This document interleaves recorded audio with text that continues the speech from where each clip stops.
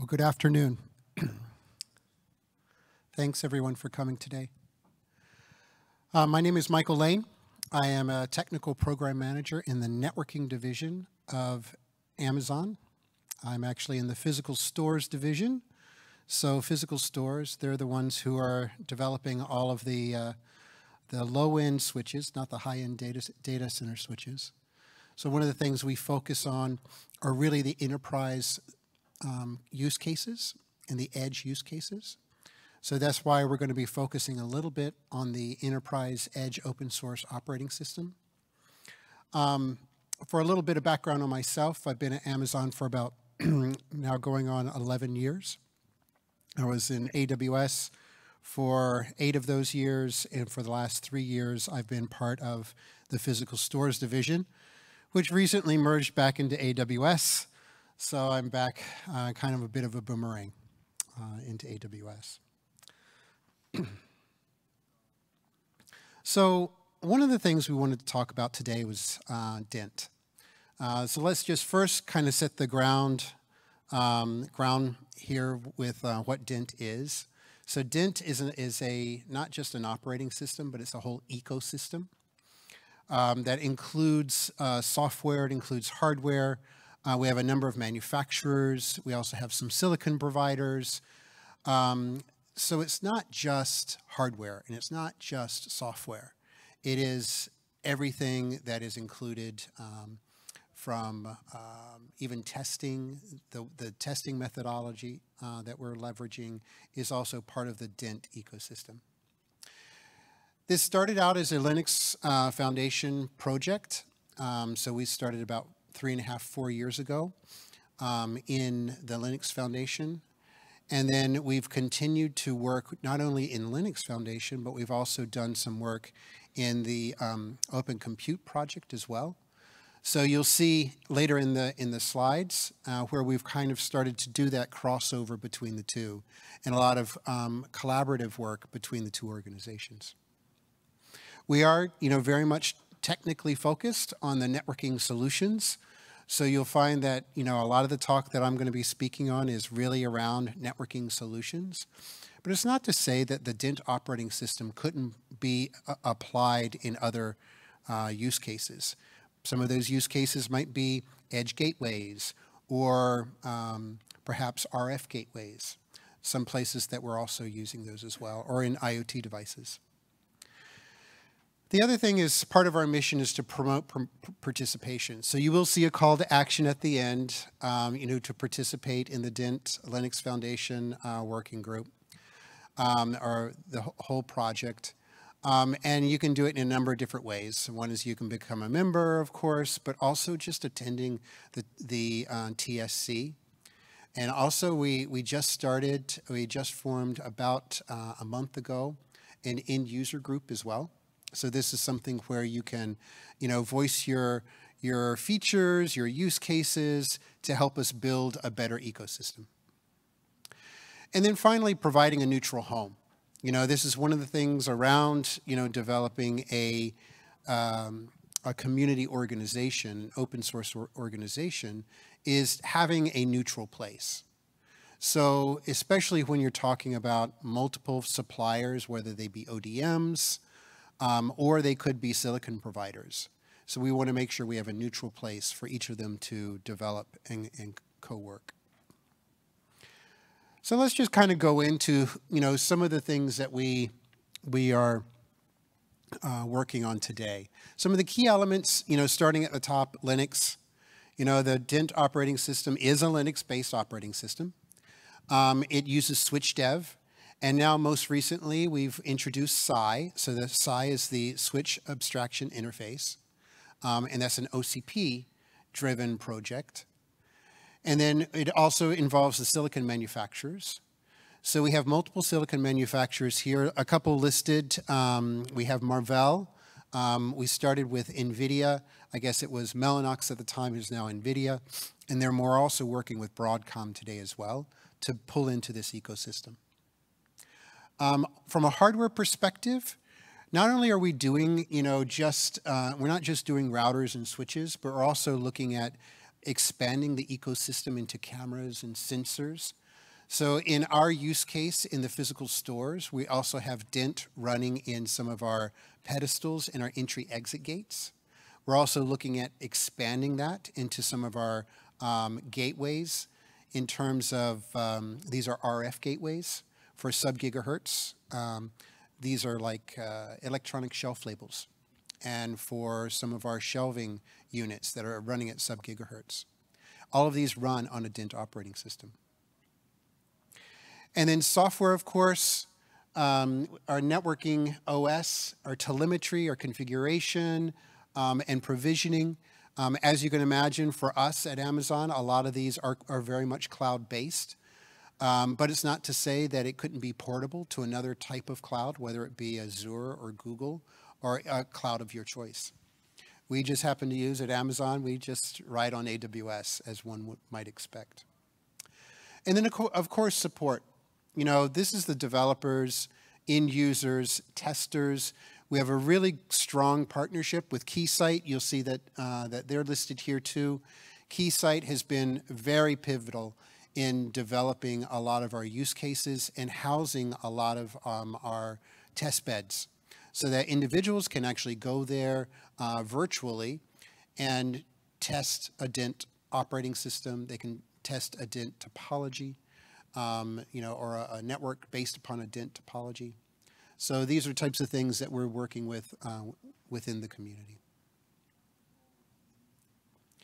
So a couple of things, let me dive directly into the operating system itself. So first of all, the operating system is built on Linux. Okay, so it is your flavor of Linux. You know, some choose different types of Linux, but it is very much so a Linux-based operating system. So from a user's perspective, it looks and feels like a Linux device. Okay, so it's not going to have that shell that one might be accustomed to with some of your big iron like Arista or Cisco or Juniper. It's going to have a much more server Linux-like user interface. It is free to access the source code. So that's one of the things that we leverage is the source code is free to download. There are no barriers, you know, in terms of pulling things down or installing the binaries directly from the DENT website. So we have a lot of users who want to trial the DENT hardware, so we're able to connect them with some of our ODMs that we're partnering with, and they're able to just download straight off of the GitHub the DENT operating system and build it themselves. And then some of the benefits, I think these, you know, are pretty common across the open source space. You know, quality. We have automated test beds that are developed in-house, and they're run by Keysight. So we actually have a third party who runs all of our test beds. They run all of our regression testing. We also do the same internally within Amazon. And we actually upstream all of our test cases into the community. So we're developing more and more cases as we go. And then cost, you know, oftentimes when you're working with big iron, you have to worry about costs. So here, the cost for pulling down the software, leveraging the software is free. Now, there are other costs, of course, and that is managing your own network and managing the resources, but we all understand that those costs are your own internal operational costs. And then finally, being community-driven, open source, as an open source program, it is community-driven. We get a lot of feedback. There are users that aren't listed on that previous slide that have provided a lot of really valuable feedback in terms of what features that we should pursue. So some of those features, I'll show you what we have today in terms of features. We started off releasing DENT 1.0 about 2 years ago. And with DENT 1.0, it was primarily for the Amazon retail business. So being the first customer, Amazon Retail needed some of these features developed. So what you'll see over on the left-hand side are the initial features that we released with DENT 1.0. There might have been a couple of features around policing as well. The first few features we also released with DENT 1.0 as well. But as we matured, within 1 year after releasing DENT 1.0, we released DENT 2.0, which we added more robust features around ACL management, improved firewall. So one of the things that we found was scaling became a little bit of a challenge. So working with our silicon providers and working with our developers, we were able to scale a lot greater than we did initially. And then also we added a PoE controller. So power over Ethernet is pivotal in the enterprise space, at least in our space, because we need to be able to power cameras. Even our gates, our entry-exit gates, are all powered over Ethernet. So we needed to establish an ecosystem around the PoE. And this was a little bit of a challenge because we had to not only do it that was silicon agnostic, but also we had to make sure that it was hardware agnostic as well. So we could leverage the same controllers, whether the hardware was built by Acton EdgeCore or DNI or Wistron or other ODMs that we leveraged. And then we also included some of the port isolation features in version 2. This was important. We had one customer, the DoD, had stepped in and said, you know, some of the things that we want to do in our network in leveraging DENT was some port isolation and even port mirroring. So these are new features that we added as part of the DENT operating system in DENT 2.0. And then finally, our last part of DENT 2.0, which was again released last year, we added dynamic routing support via FRR for BGP, OSPF, and ISIS. Now, we continue on a pretty much annual cadence right now. That's kind of how we've established ourselves in delivering new features for our customers. Now, with DENT 2.0, at least for the Amazon side, we were able to provide sufficient features that we didn't really have to go into a DENT 3.0. However, we were looking after the entire ecosystem and looking after other customers, prospective customers who might want to leverage DENT in the enterprise. So we added a few more features. One of the things here in particular are early access to things like 802.1x for authentication. So this is something that we had not only internally within Amazon, we had our fulfillment centers. They're like, well, we would love to use your operating system. However, we also use 802.1x for authentication for within the fulfillment centers. So we've added 802.1x as a new feature in 3.0. And by the way, 3.0 was released only about 3 weeks ago. So we've actually delayed the release a little bit because we wanted to do some extensive testing, both internally within the DENT community as well as at Amazon. Even though some of these features aren't actually implemented in our network, we felt it was prudent for us to go ahead and verify some of these features ourselves. QoS is an interesting one. So in our use case, quality of service is necessary because we have very costly WAN links to each of our stores. And if you think about retail stores in general, whether they be a Starbucks or even a small store like a McDonald's, oftentimes they're constrained by the bandwidth that goes down to their store. In our use case, we're not necessarily constrained by the bandwidth going down to the store, but the bandwidth going up from the store. And why is that? Well, we have all this AI inference, all these cameras that are doing all this work that is actually being done in the cloud. So a lot of these workloads are being pushed to the cloud so that the cloud can do a lot of the inference. So we implemented quality of service, and right now we're in the process of rolling out quality of service internally within our network. And by the end of this quarter, by the end of June, we will have quality of service rolled out across all of our fleet within the physical stores. IGMP snooping and then egress policies. We enhanced a number of the egress policies. This is something that we felt was necessary, especially from a firewall and security perspective. Now, in terms of the current state of DENT, now up until now, DENT has been very much kernel driven.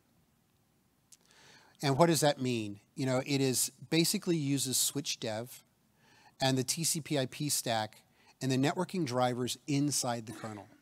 Well, this adds, you know, for a lot of stability because the kernel itself is well maintained.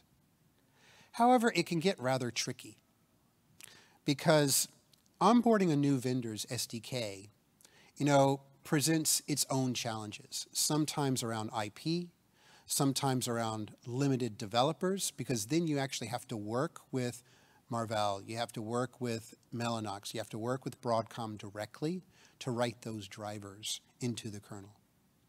So it just didn't scale. You know, as we're looking at more and more silicon providers, it just didn't scale. So the community also had to respect, you know, in some cases, they're the silicon provider's SDK.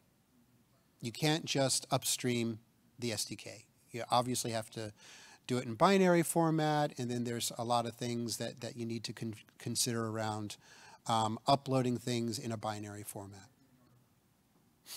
So what we did is, back in October last year, we started reassessing what is the right model for us to develop software in a more modular fashion, allowing more silicon players or silicon providers to play within the ecosystem. So this is where we moved to SI. So for those of you who don't know what SI is the switch abstraction interface. This is a project that's actually under OCP, but you have other organizations such as Sonic who highly leverage SI for all of their communications to the silicon directly.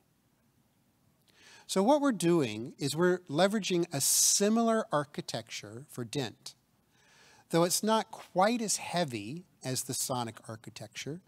So in another slide, I'll show you a little bit more about what I'm talking about there. But one of the things we wanted to leverage is where we meet regularly with the Microsoft team and with the Sonic team.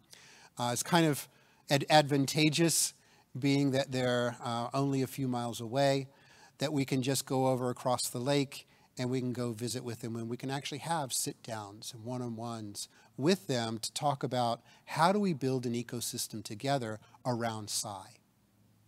Allowing the Sonic community to really focus on the enterprise from a perspective of the data center. So they start at the data center and they work their way out. Whereas DENT is kind of looking at it from the edge and working their way in to the enterprise. So we will come together at the enterprise. And I think this is where we give the opportunity for customers a choice. You know, do they want to run a Sonic or a Sonic operating system or a DENT operating system? I don't necessarily see them as competing. I think that this is an opportunity for the two organizations to collaborate. And now that we're both in the Linux Foundation, we actually have the means to collaborate in a neutral space, that being the Linux Foundation. So one of the things we want to do is, by leveraging SI, we're working more closely with the SI community to enable enterprise features. Some of those things, such as 802.1x that I mentioned before, or even quality of service, may not have been in the SI that is used for Sonic. So what we're doing is we're enabling those features in the enterprise space. So one of the challenges we're also having is, in the SI community, is really getting the right players on the enterprise space to be represented. Okay, so a lot of times Psi and Sonic, people kind of think those as synonymous, but there are actually other operating systems that are running on Psi. FBOSS, for example, from Meta, they're also running on Psi.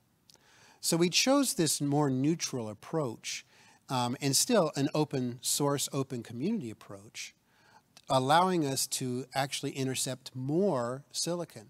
This opens up the door to beyond just Marvell or Mellanox or Broadcom, but now even Cisco Silicon One and some of the other silicon could be very interesting in the enterprise space. So a little bit about the architecture. So the architecture itself starts kind of the Psi is the HAL. It's the hardware abstraction layer. And we're working very closely with a couple of partners in Romania to do the software development.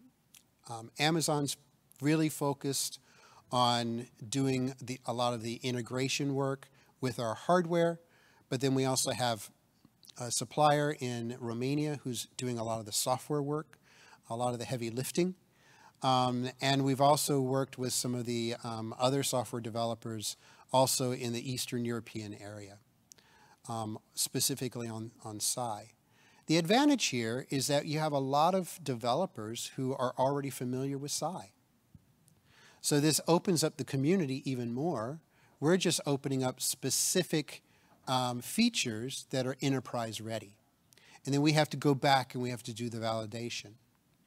So one of the changes here, as you can see in this diagram, is at the ASIC level, you have all of the hardware, and then that right now, it goes up to the available kernel, vendor kernel module, whatever that might be.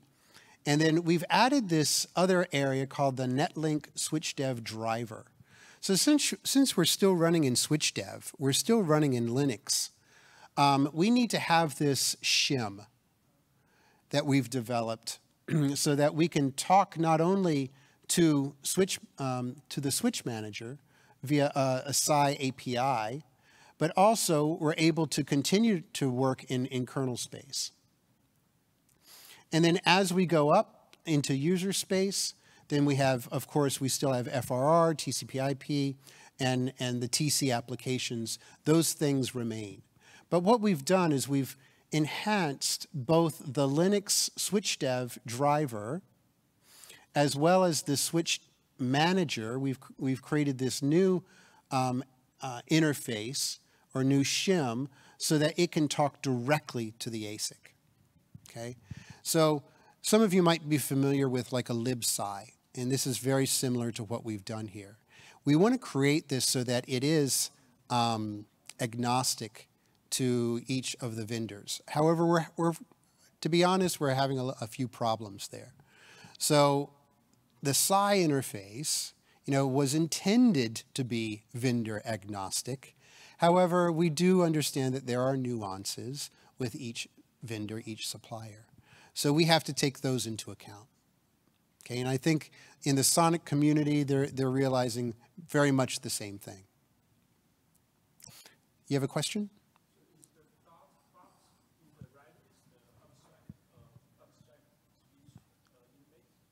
So we have both dotted interfaces.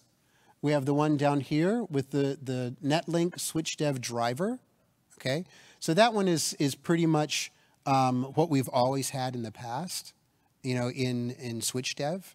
But what we added was this switch manager up at the top, which is in user space. So in the kernel, the TCP layer doesn't directly talk to the vendor kernel vendor? Yes. The abstract layer and Yes, that's exactly right. in that way, the vendor can you have a unified abstract layer for all the vendors. Yes. Yeah, the intention here is to abstract everything away. We're kind of in this interesting phase right now because all of our up to version 2.0 and even version 3.0 was all written natively in SwitchDev, right?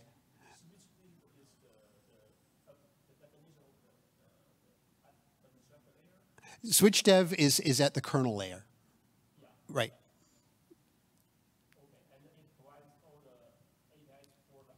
Yes, it does. Yep, yep.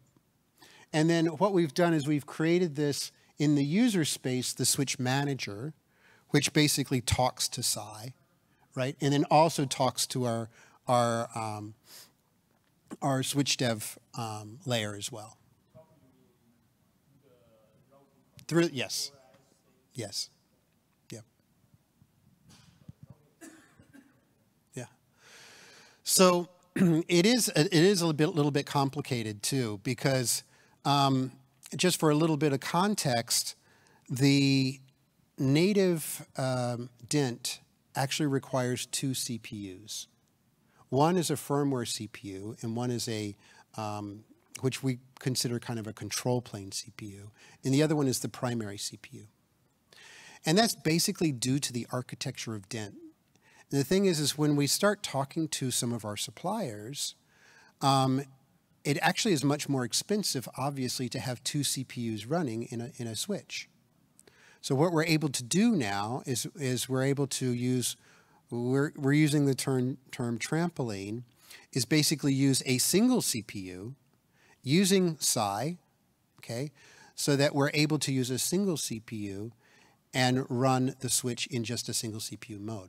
The advantage here is that when you take a Marvell CPU or a Marvell ASIC that has an embedded SoC, I don't have to install another CPU on the main board. And you're going to keep the same architecture moving forward, or you're going to take, size? Actually, yeah, so we will no longer be developing any new features in native SwitchDev. Yep, all new features will be developed using the SI model. And use GNMI on the user level? That is one option, yes. That we could use that. Yep.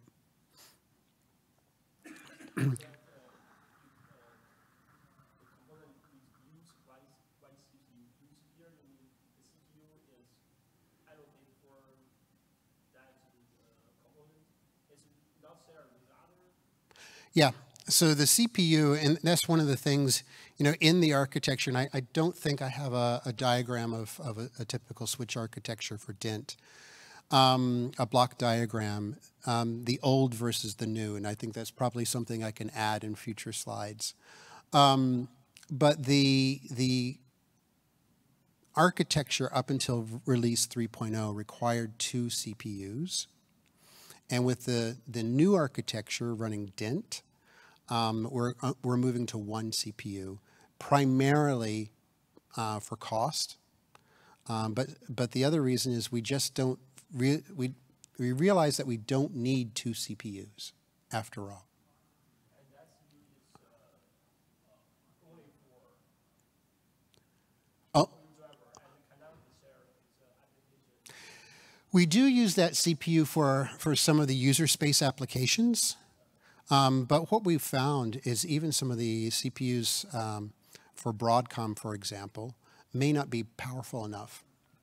So the Marvell CPUs, for example, is a dual ARM core, and the dual ARM is actually sufficient to be able to run DENT operating system as well as local agents.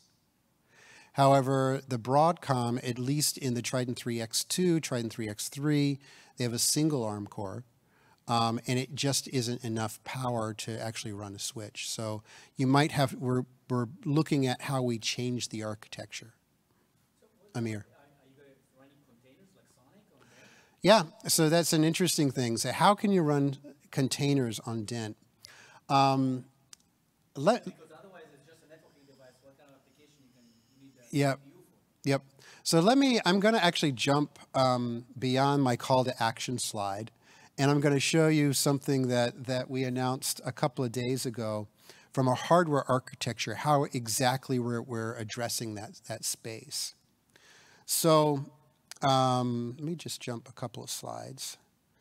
So a couple of weeks ago at OCP, we announced the Enterprise Edge Gateway.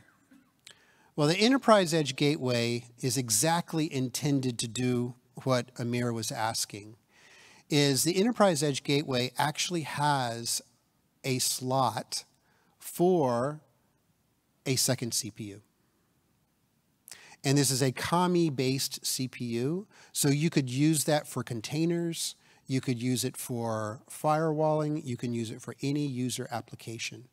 It doesn't have to be part of the actual switch NOS itself. You can still run the switch NOS on the embedded CPU, and then you would have this type of device. And I'll show you real quick the hardware specifications. So some of the hardware specifications include, and this is just a mock-up. So this was, again, submitted only about 3 weeks ago at OCP at the regional summit. And the intention here is to have a PoE switch. It could be 24 ports, it could be 48 ports, that runs not just PoE, but it could also run Wi-Fi, it could run LTE modem. So it's a modular type device. But it also has that Kami module, and you'll see here on the second bullet down, it says PoE support, and then Kami CPU module. That could be an Intel-based, it could be ARM-based. We're starting to play now with some of the Intel Denvertons and some of the ARM, the NXP ARMs, to develop new Kami cards specifically for this box. The workloads that we're specifically looking at are things like containerized. We call it EC2 Anywhere, right? So for AWS, we would leverage it for EC2 Anywhere. But it could be any Kubernetes, it could be any containerized workload that you want to run on it. The other thing is you could actually run this as a Sonic box as well. Currently, Sonic requires, a second CPU based upon their architecture. So this could be a Sonic compatible box as well. So this is, again, why we're moving towards, a more open hardware and open software approach, so that both communities, the Sonic community and the DENT community, can leverage similar platforms. This provides customers a great opportunity for choice. Also, this isn't necessarily just a retail box. This could be used in telcos. I've already had conversations with a lot of the telco community. They may not like the form factor. Some of them might say, hey, we would like to have a desktop, form factor that they could actually deliver to a customer. So these are types of things that we're going to start taking a look at. And I'll be working with a lot of the ODM partners. I know that there's some ODMs here in the audience today who I'll have some conversations with around how to create this box that might be more user-friendly or home-friendly. What about price target? Price targets. I would love to see these price targets for a box like this, fully loaded, probably, about under $2,200. Yeah. And that would include a Wi-Fi module, include an LTE module, and a Kami board. Base model probably would run around $1,500 just for the base. And then when you start adding the Kami, that's another $300. Wi-Fi is going to be another $250. LTE is going to be about the same, maybe about $200. And we're working with Wi-Fi partners. Specifically, we're working with Qualcomm on some of their chipsets, both for the Wi-Fi side as well as for the LTE side. This could also be used, in your home office for something like you can add storage to it as well. So there are enough slots, enough lanes coming off the CPU that you could actually use this for some local storage, caching storage as well. But I wasn't planning to show these two slides, only if time permits, but I think we had the right audience, the right questions around where we're going. And as I said here, it is going to be multi-sourced from multiple providers, but also the intention is for it to be able to leverage multiple operating systems. DENT, if you want to use this in an environment where it's strong for retail. Sonic, so there might be some Sonic users.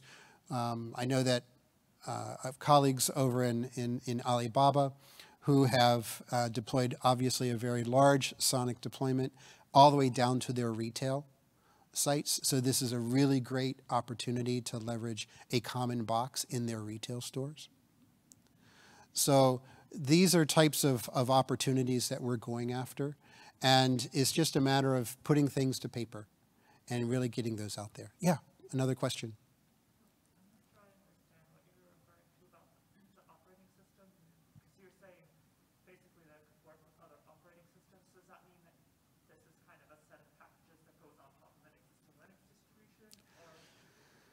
It could. I mean, depending upon the Sonic architecture, the hardware itself can support multiple architectures. So given that this is, running ONI, much like what Sonic runs ONI as well. So from a base layer, from a boot up layer, it can choose whether it runs DENT or it could run Sonic. So it really doesn't, it is all a matter of how you leverage the hardware to be able to run the different software applications. So then DENT itself can be like a complete top to bottom. Yes. If you run Sonic on this one, there will be no DENT. That's right. It's one or the other. But then they only basically give you just a boot, and then you go to DHCP and they say, okay, choose DENT, choose Sonic. Yeah. And then based on your choice, Sonic has this containerized, you can pick, it's more, like you said, came from the data center into the edge, so it has more functions, but it's fat and heavy and resources it requires, and it doesn't work for people who are more cost conscious. Yep. So this came as, okay, I'll satisfy the more retail hotels, Yep. hospitals. So I think Amir should probably come up and probably give the rest of the talk.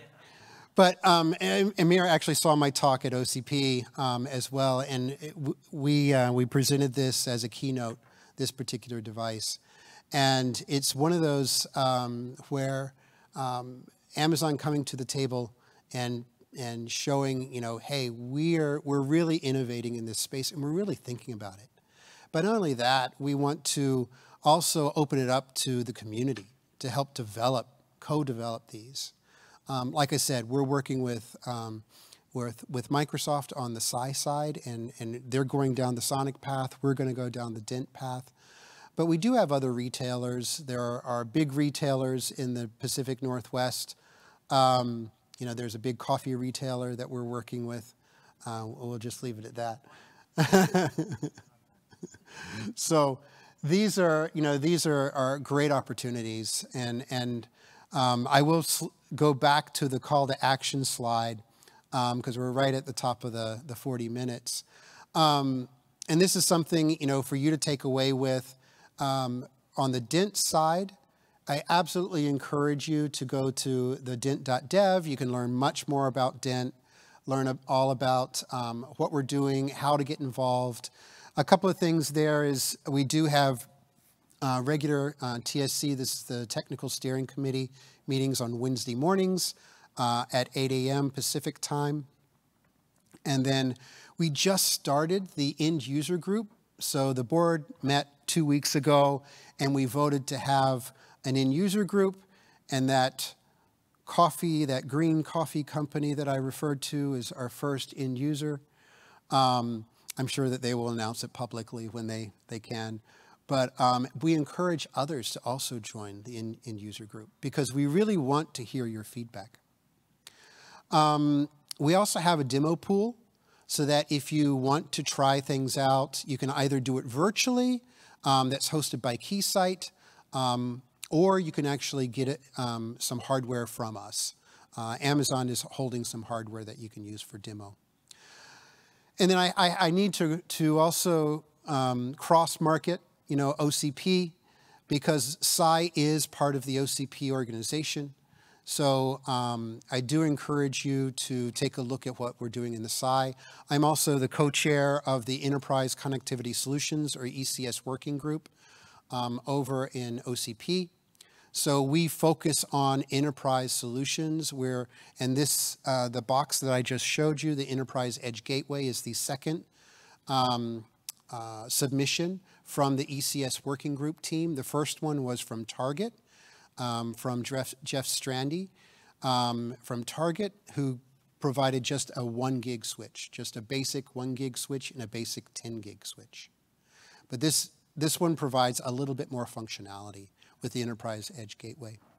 And then finally, I have that last bullet, and this is really a call to action, also kind of a side to some of the ODMs.